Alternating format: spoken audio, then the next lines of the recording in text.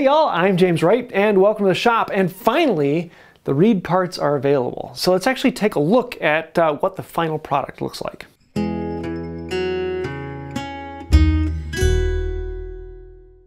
First off, I have to say these are not necessary parts. They are parts that are nice, but you don't need them. With a standard Stanley Bailey plane, you can tune this to do anything you want it to do.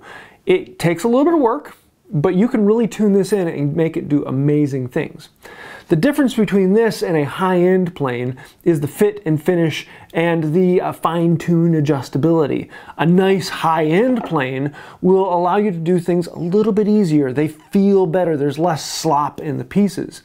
And a standard Stanley plane has a decent amount of slop. It doesn't feel amazing, and it takes a little bit more work to get those. These parts fix that. The first common problem and complaint is that there's a lot of slop. You can wind this in and out for a long time before this engages to go up or down. And that really annoys a lot of people. Now, for me, I've gotten used to it and I don't think about it anymore. And for someone who uses these a lot, that's probably not something that you really think about. But for the average casual user, that feels annoying. Number two, if you get a modern thick iron, sometimes this won't stick through far enough to engage with the chip breaker. And you'll have problems that you just can't quite move this up and down because the yoke isn't long enough. Reed Plane Parts, however, has fixed that with a very simple yoke idea. He's also providing it in two different types for the people who want a little less work and people who want to make it exactly fit their plane. This is the file to fit yoke. It's a bit large in all of its aspects, and it doesn't have the hole for the pin to go through it. What that means is, number one, you can file it to fit your adjuster. It becomes just a little bit too large. It can't quite fit in there. It needs a little bit of work to fit the adjuster, especially if you have an old adjuster that's worn out a bit. There is some slop in between the yoke and the adjuster. You can remove that by filing this exactly to fit your adjuster. Number two, there is no pinhole. You can see on this one, the standard Stanleys have a lot of slop on that pin. The hole is not very tight. So with this one, you can actually drill the hole exactly. Oh, I'm sorry, I just scared a lot of people there. The idea of drilling a hole that is the perfect location on this and it's perfectly square really scares a lot of people. But I have to say, it is incredibly easy to do, and you can do it with a bit and brace on your bench. The nice thing is the Frog actually provides a guide that will help you, and you can actually drill the exact hole you need very easily. And I'll have a whole video on showing how to do that. But for right now, just trust me, it's very easy to drill the holes. Number three, there's often a lot of slop between the yoke and the chip breaker, and things will wobble around in there. This has been made larger both in length, so it will stick through a thicker iron, and in size, so that you can actually file this to fit the size of the slot on your chip breaker, because some chip breakers have different size holes. You can file this to match that exactly, as well as you can file it down flat to match the thickness of your iron, so that you can make this fit exactly in every aspect, from the adjuster nut all the way to the chip breaker. You can eliminate almost all the slop out of this and get a really, really nice tight feeling knob. The second yoke does much the same. It's still a little large to fit into that. It's still long, so you can file it off to fit a thicker plate.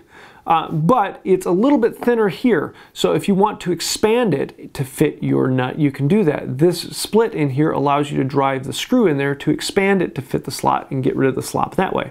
And then you can cut this off and file it down and get a nice, slight, clean fit.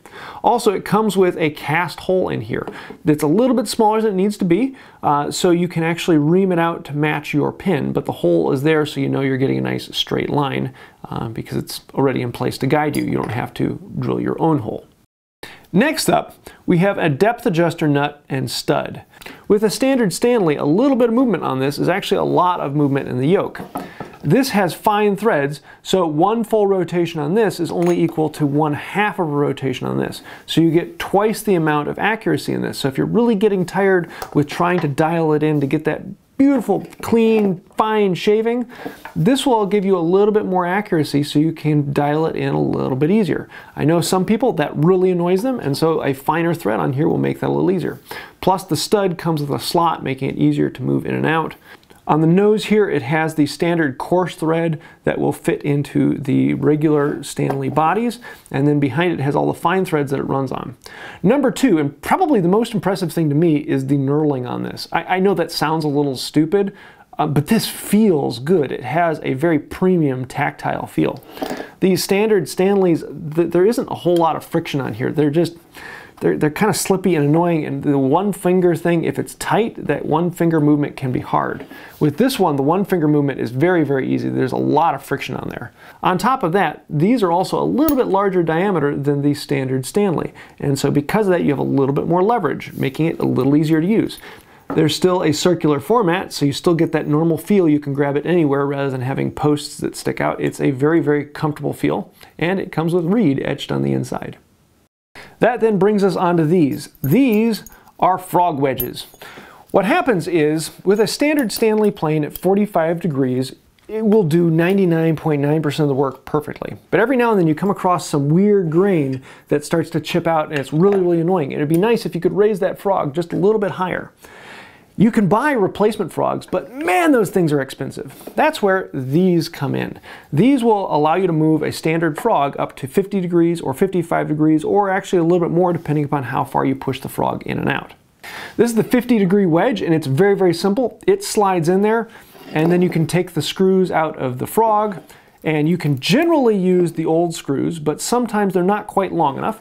So Reed also provides these screws, which are more than long enough, so you can actually file or cut these down to fit your size exactly, because many of the Stanleys have different sizes in there. So having a longer one that you can adjust to fit yours perfectly is what these do. Also, they are a crazy weird threading, which Stanley is well known for using. So all of these had to be individually turned. So they're very, very nice, very, very high quality, and they're absolutely beautiful screws. Then we have the 55-degree wedge. Now the problem with this is it's a bit thick. It's a decent amount of material, and so the screws won't reach all the way through, and also the alignment for the screws would be in the wrong place. So with this, you can actually take the frog out, and you put 2 screws down through this and lock this into the bed, and so this becomes the new bed that the frog will sit on. Then you can take these screws and run them down to actually attach the frog down to this plate. And so this will give you the adjustability to put a little bit higher angle on to up to a 55, which is a really, really high angle plane. So if you're having a lot of problem with tear out, this might be the answer for you. So these are the initial products that is coming out, and he has a few other ideas for other things, but these really are the big things. They get rid of the slop.